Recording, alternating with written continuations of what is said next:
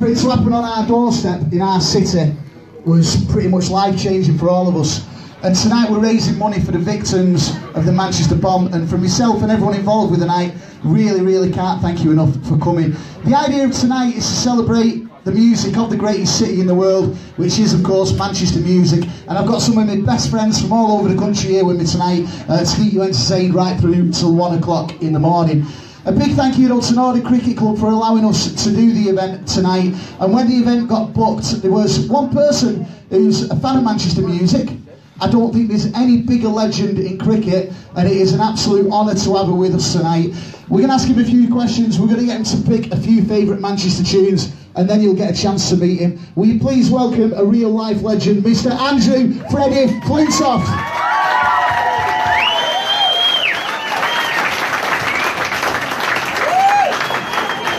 Okay, listen, I could stand here all night and ask him loads and loads of questions about cricket.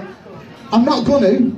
I'm gonna let you do that. But there's one thing I want to ask is, you've got a close connection to Manchester. You're from the Northwest. A week last Monday, 10:33, social media, the news and everything got full of reports of something that, to be honest with you, for the first 12 hours was pretty hard to believe it happened in Manchester. Where was you last Monday when you heard the news?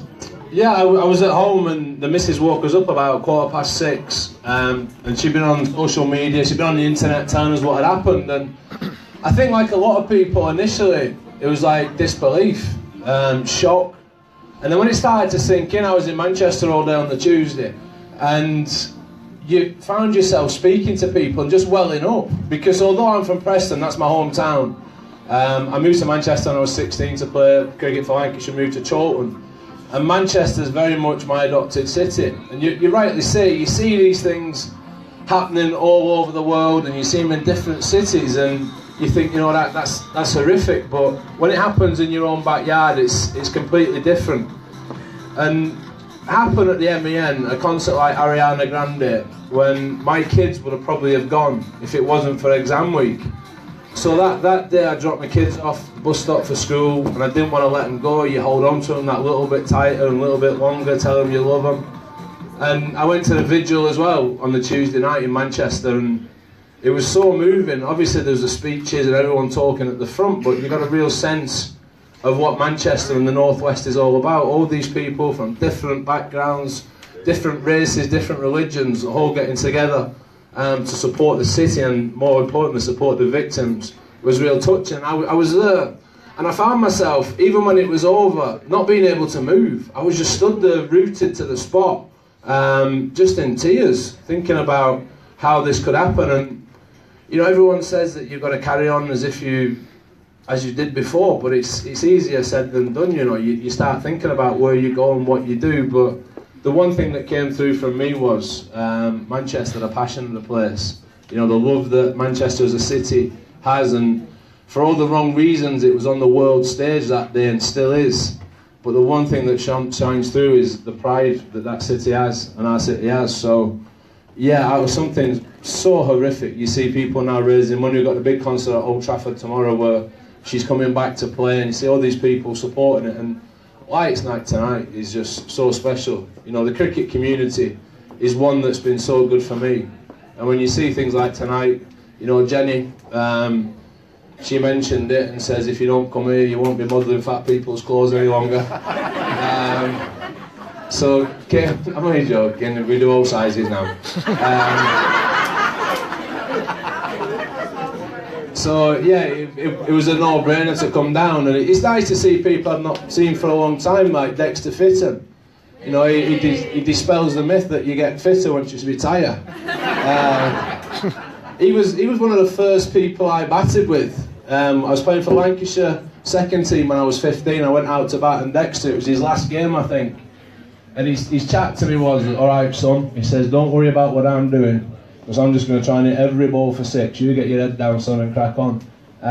But cricket's so good, you meet so many people, and you lose touch, and it's just nice to see people. It's nice to see everyone getting in tonight and getting together to support such an amazing fund.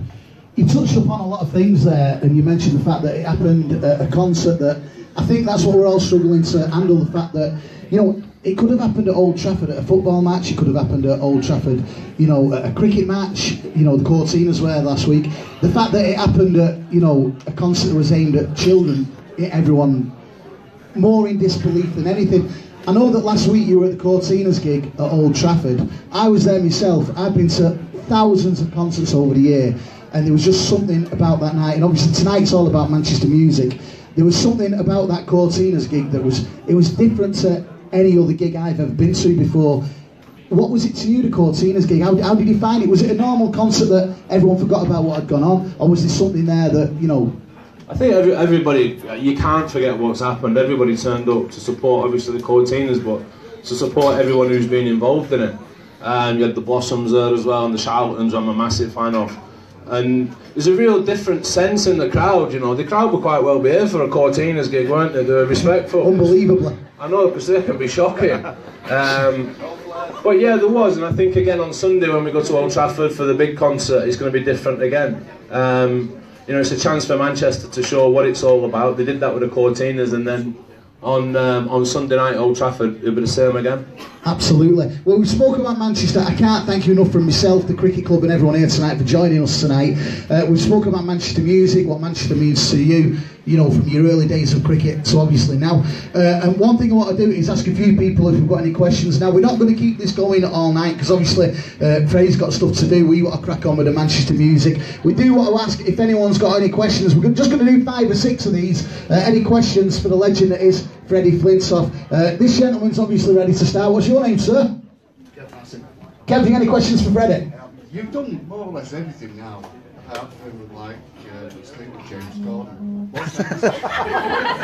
I've slept with James Corden, know about that. Well, I've slept with Jack more times. I'm trying to get to Jamie, but I think he's out of my league. But yeah, it's been interesting. As a kid growing up, all I wanted to do was be a cricketer. And I dreamt every day, playing for Lancashire, playing for England, and every day doing that is like the best day of your life. And it finished at 31. I didn't know what I'd do, and I stumbled into this TV stuff with A League of Their Own.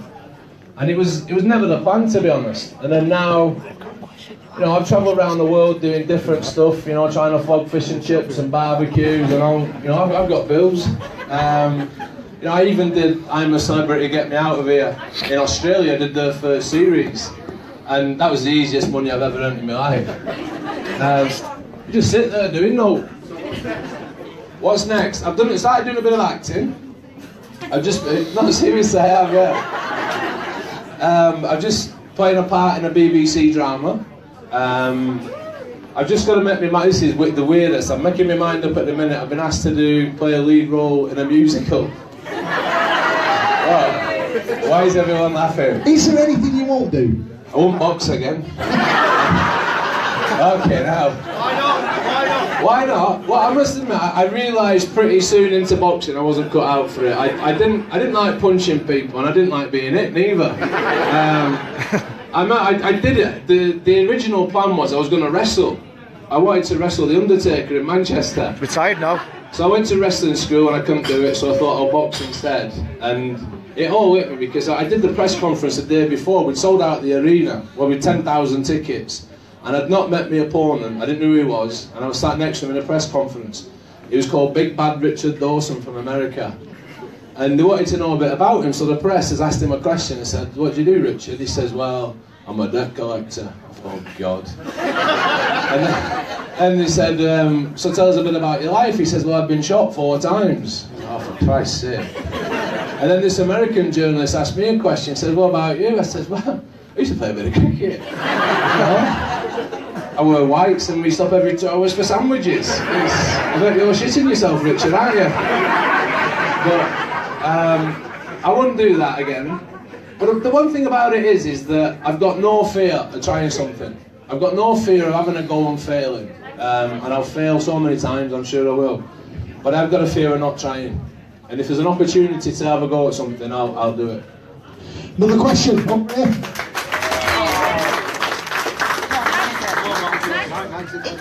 If you were to hold a dinner party, who'd be at the top of your list of famous people, alive or dead? Good question. If you were to host a dinner party, who would be at the top of your list, alive or dead? Alive or dead? I'd get a few of my mates round. I'd get my mate Paddy. I think she means famous people. Elvis. Elvis. Elvis. That actually brings us on to the next question, actually, which comes from Knackers. No. Would you be able to give us one of your Flintoff renditions of Elvis? Maybe at the end. Maybe at the end. Have we got any more quick lazy questions? Anyone? Gentleman over there, come on, fella.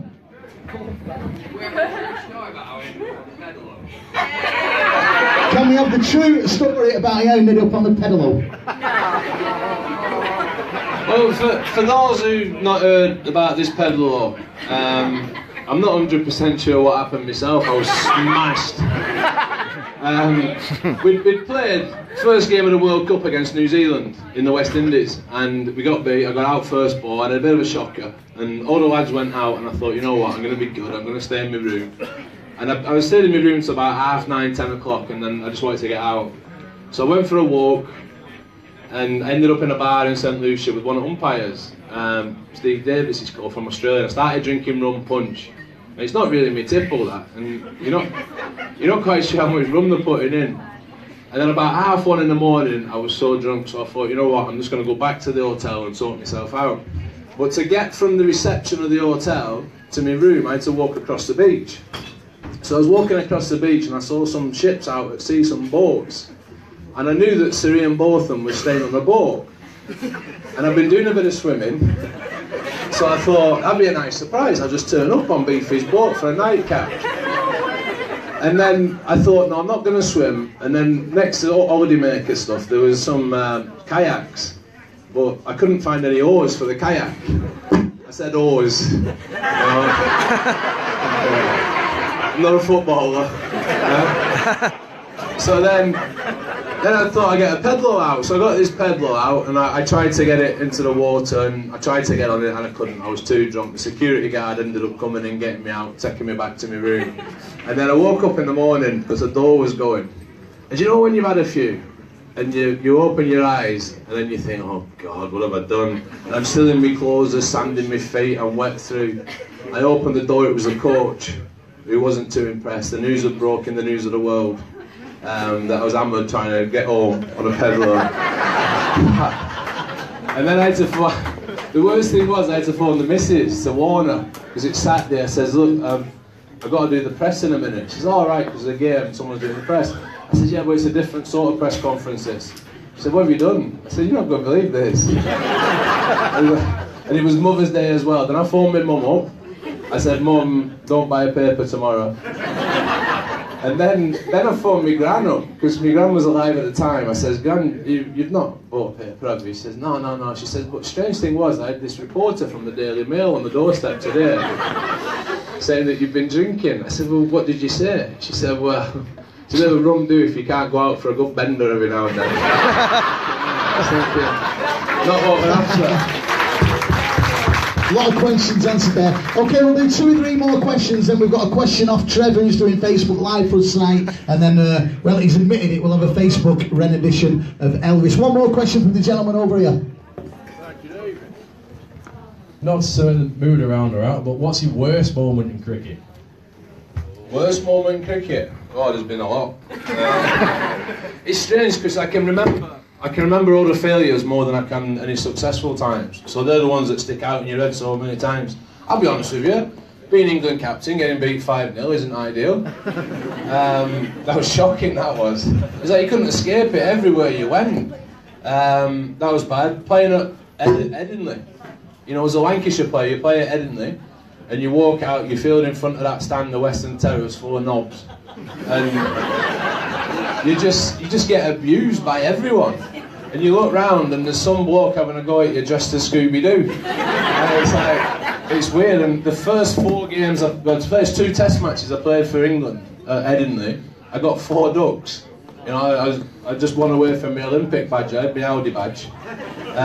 So yeah, there's so many bad days. Yeah, it's how you bounce back. I'm still trying to bounce. Good question. 2 more questions. Anyone got a question over here? Gentleman over here. Who's the best opponent you ever played? Good question. Who's the best opponent you've ever played against? I was lucky. I played against a lot of my heroes. I'd love to have played against Sir Viv Richards, but didn't get a chance. Sachin Tendulkar was one which always brought the best out in you. I remember I was playing for Lancashire under-13s. I was coming home in the car. We'd been playing at Delft, and was listening with my dad's 14. I was listening to the radio, and Sachin Tendulkar was 16, scoring his first 100 at Old Trafford. And never did I think that I'd play against him. And it's quite strange because when I played against him and bowled at him, I wanted to get him out, don't get me wrong, but I also wanted to impress him. I wanted him to walk away thinking like he's quite good. And when you batted, if you played a good shot, I'd look round for a bit of a nod from Sachin. That never happened. Like, and even now it's really strange because I've played against him so many times, but I don't know him. I can't speak to him because I just turn into a tongue-tied idiot. You know, I get starstruck. Out of all the people I've ever met, I've never been starstruck except around cricketers. I remember the first time I met Sir Ian Botham. I had to have dinner with him, and we got sent. I was in Southampton. I had dinner just to pick his brains. I was 19, 20. It was a big table. I was sat next to him. We all had a few to drink, and he was hammered. And then we were walking down the street, and I had my hero under my arm, walking down the street. We went back to his room, and he had this massive suite in the De Vere. He said, "You want to come up for a nightcap?" I says, "Oh, Sir Ian, I'll come up to your room. You know, I'll do anything you want, Dad." But then it ended a bit abruptly because he was getting the drinks out of the minibar. He was so drunk, he fell through the fridge, hit his head on telly, and he was marooned on the fridge. Like, so I left and just thought, never meet your heroes. Like. But yeah, there's so many. But Sachin, definitely the best. Thank you. Okay, we'll have one more question, then one from Trevor, our Facebook Live. Let's ask this gentleman here. Last question, what's your question? What's your favourite moment in cricket? Great question. What's your favourite moment in cricket? My favourite moment in cricket wasn't when I was a professional cricketer, and it's not because it's been asked by a kid. It was when, no it wasn't, it was when I was 9. I trialled for Lancashire under-11s, and it was my first trials, and I didn't think I'd get in. And in them days, after the trial, they sat you all down on the grass, and if they read your name out, you'd walk off. It was awful. You imagine like they're doing that now, it wouldn't happen. And I got in the team. And what happens is in the junior things, when I used to play, if you got a 50, or you got 5 wickets, you got your county cap. And that season I got probably about 4 or 5 30s, I got a few wickets, and I didn't get my cap until presentation evening. And at presentation night, they awarded me with this blue cap, little light blue cap with a rosebud on the front. And from my career, I've not kept many things. I've got nothing up in the house that suggests I was ever a cricketer, apart from this one cap. And that cap, I never took it off my head for weeks. So as good as playing for England was, and as good as being a senior professional cricketer, it was them days when I was playing Lancashire under-11s, under-13s, and the nicest thing now is I got 2 boys who are doing the same. But I get more nervous watching them than I ever did playing. Great question, thank you. Okay, we've got a lot to do tonight, we've got a lot to get on with, and we know you want to meet some of your fans and crack off and stuff like that. We've got one more question from Trev in a moment, but tonight it is all about raising money for the victims of the Manchester bomb. We've got a great auction and a great raffle coming up in a bit. We've got one more question in a minute, but before we do that, in fact, let's have one more question. This is Trev who's been doing Facebook Live tonight. You've got a question for him. Right. This is on Facebook Live. Right, this is for the people of Manchester watching. What message would you like to say to the people of Manchester, considering what tonight's all about? Well, the thing about saying anything to the people of Manchester, I don't think you have to. The people of Manchester are amazing, aren't they? We've seen that over the past week, even before that.